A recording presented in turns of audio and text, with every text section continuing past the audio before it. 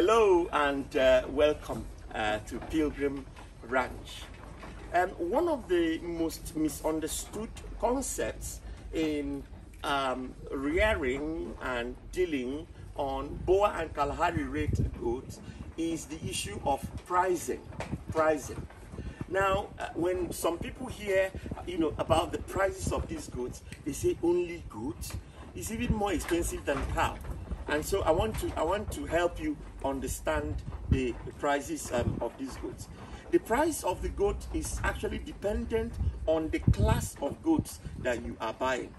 And generally speaking, there are four classes of goats.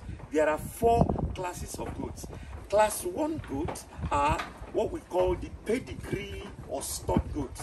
Pedigree goats are goats that you receive a pedigree certificate to the 4th, 5th generation that shows the lineage, the genetic lineage of that goat. They are the best and the most expensive class of goats. They are usually registered in stud books of the association in the particular country those goats are from.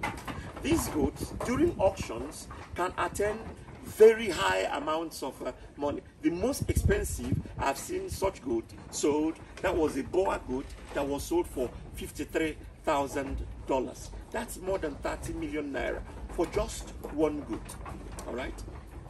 Now, if you are buying from breeders, you may probably get such goats for about 3 million, maybe a little more, if they are of good quality, whether it's the male or the female. Now, the second class of goats are what is called the commercial class goats. Now, for breeders, these first two classes are the best. That is the pedigree class 1, and then the commercial class 2. Commercial class goats are also goats of very good quality, almost of pedigree quality, or you do not receive a pedigree certificate for them. And these goats, you can get them for between 2 and maybe 2.53 million goats. Now, the third class of goats are what are called field goats. Now, field goats are goats that are, they roam around, and you cannot actually say the genetic lineage of these goats because, they mate, amongst themselves. There is no records kept about who is the sire or the father of a particular kid. And it is not unusual sometimes that you may have inbreeding happening among such goats because they are all together. Now, this is not the best class of goats to use for a breeder stock. Many people do that because they are a lot cheaper.